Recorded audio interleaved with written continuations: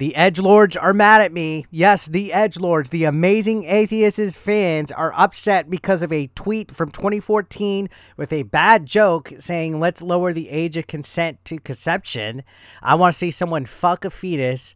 That could be the latest abortion technique. I didn't dig this up. I said I'm not a fan of digging up old tweets to get a gotcha moment. This was trending. People were talking about this. This was on the feed, and I used my goddamn right to freedom of speech to give my opinion on this. Now, I'm not acting holier than thou. I'm not completely innocent. I've had my bad share of very cringe edgelord takes and jokes in the past. In fact, one of them was on a Fine Brothers reaction video that I did where kids or teenagers were blowing into NES carts, and there was a girl that I said, oh, I bet you she knows how to blow. Was it bad form? Sure. But it was not saying that someone should fuck a fetus. I feel this was a really bad joke. Gave my thought. Wasn't personally attacking anything. I just said it was a disgusting display of a human being to be joking about abortions and fetuses. And the Amazing Atheist fans, my God, you would have thought I kicked their dog, because looking in the comments of the video that I made about it, they just went loose. Who cares? Seriously, who cares? Says John. Well, guess what, sir? You did. You commented the video to care. And what does it matter who cares or not? See, I never get people who comment like who cares really? Seriously.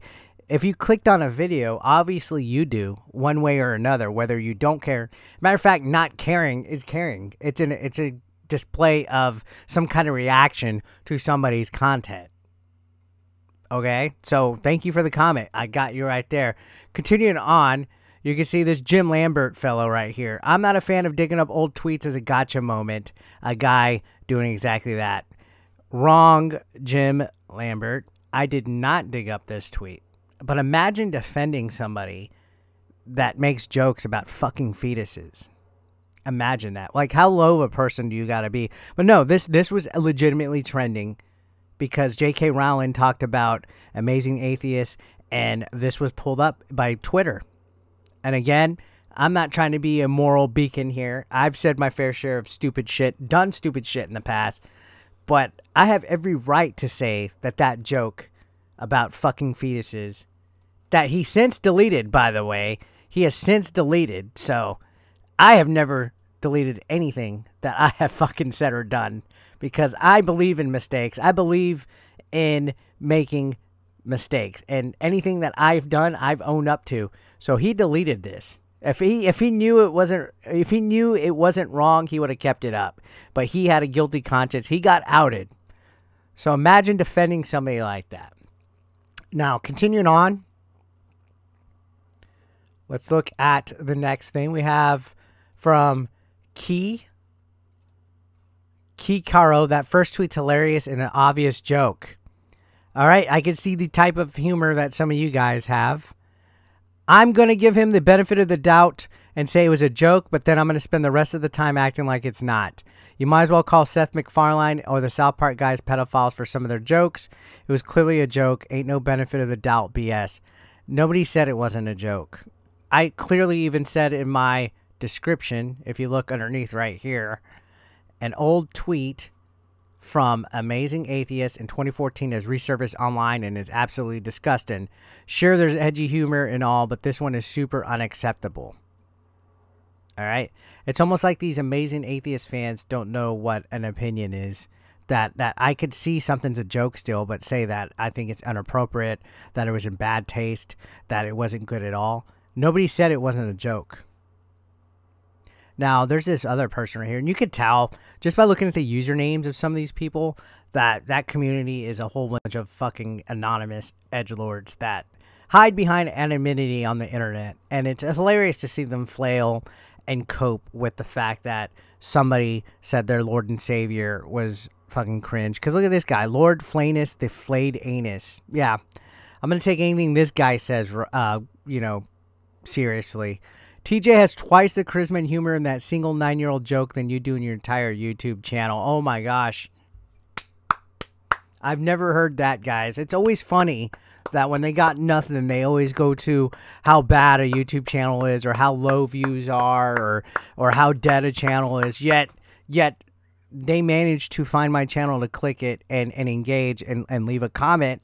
They took the bait. I monetized the hater, right? I monetized the hater. So who's truly winning in that?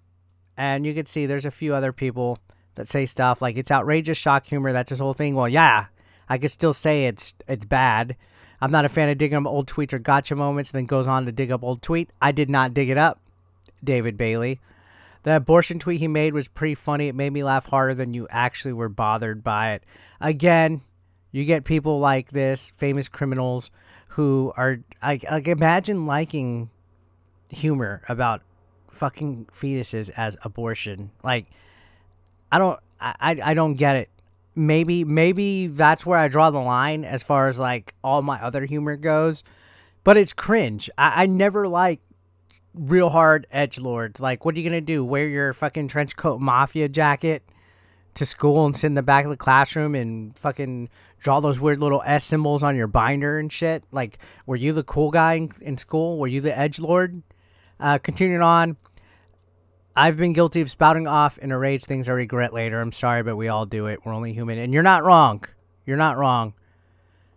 Purring Bluzz Muffin says, it's funny to be reminded of a long gone era when TJ was still relevant and people even bothered to read his tweets. Makes me feel old. Hilarious 9 years later, and the AA is still living rent-free in your triggered mind. I never followed Amazing Atheist ever. In fact, me reading this tweet was my first impression of him. And my God, what a first impression, right? Imagine, imagine 8 years later having stuff shown up like that. Again, I'm not perfect, but the whole point of the video was to give an opinion on that joke that was trending. Clearly a bait tweet that worked on you. Sure. It's not even the worst dark humor joke. Given the joke is based on pure ridiculousness, I would say it's kind of funny.